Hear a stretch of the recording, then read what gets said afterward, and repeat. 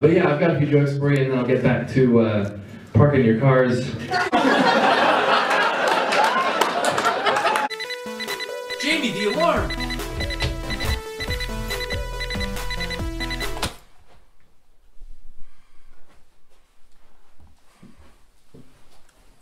That's it? It stopped beeping. All right. Cool. Let's do it. What would be like your dream purge? Yeah. It doesn't say anything for the next 12 seconds. All answers are legal. I'm the President of the United States. Oh, that's it. You would be the President of the United States. And you would write all these laws and take all these actions that don't mean anything because it's purge day. They don't do anything. Okay, that's cool. Being the president is actually totally legal. It's not a crime. Yeah, you have a husband. That's for real. Look at this man.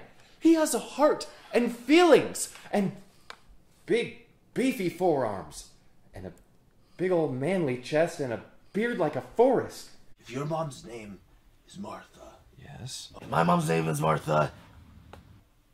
Are we brothers?